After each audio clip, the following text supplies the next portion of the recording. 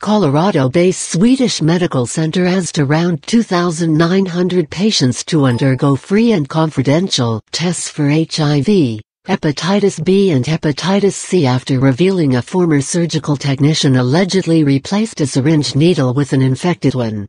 Rocky Allen, 28, the surgical technologist who worked in operating rooms at the hospital from August 17 to January 22, could have infected patients who had surgery during that time. By that time, Allen allegedly switched out a surgical patient's intravenous narcotic medicine to inject himself, and then may have placed the needle back into circulation. The surgical technologist license Allen obtained in July was suspended on January 29.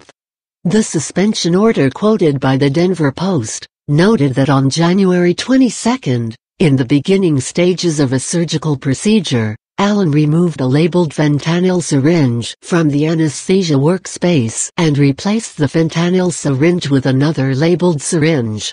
Around 2,900 patients began receiving calls and emails from Swedish Medical Center urging them to get their blood tested for HIV as well as hepatitis B and C. The hospital officials did not specify, however, how Allen could have infected the patients, also refusing to reveal if the former technician was infected himself. A former patient at the clinic, who requested anonymity, told 9 News he received a phone call Wednesday from the hospital. He said he was frustrated because medical center's officials would not tell him whether Allen was infected with any of the diseases, saying it would violate his privacy rights.